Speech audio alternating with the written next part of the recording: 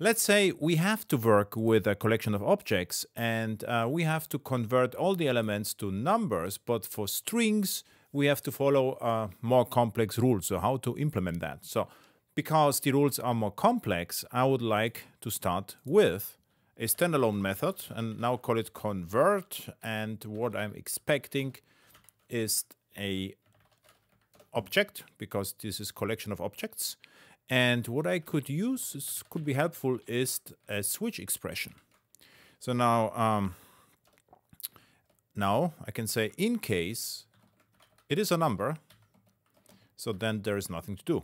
But in case it is a string, and in case the string equals ignore case Duke, then we will return, we like Duke, 1000.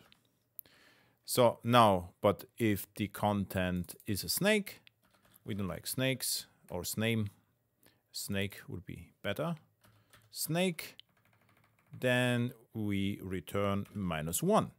And this could already work, but the problem is there is no default. So let's say if there is something else, then in the default case, we return 0.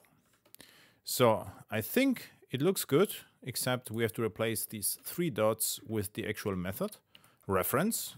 And this works like, this looks like this, convert, and now run the code, and it works.